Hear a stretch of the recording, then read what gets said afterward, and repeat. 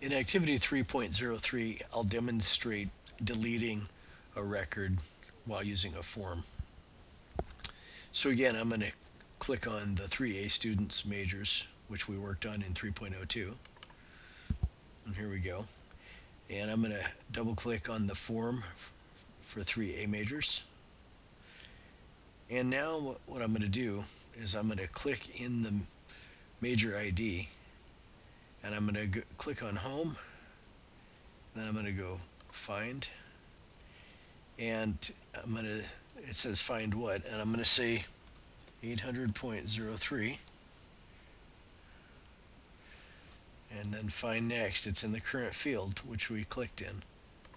So it finds the ACR technician, and we're not going to use this anymore. Or I'm sorry, the ACR technician is discontinued. So I'll close that, and I'll go up here and drop this arrow down and say delete record. It says you're about to delete one record. If you click yes, you won't be able to undo this delete operation.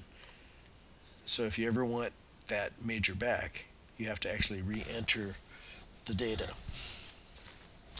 Now,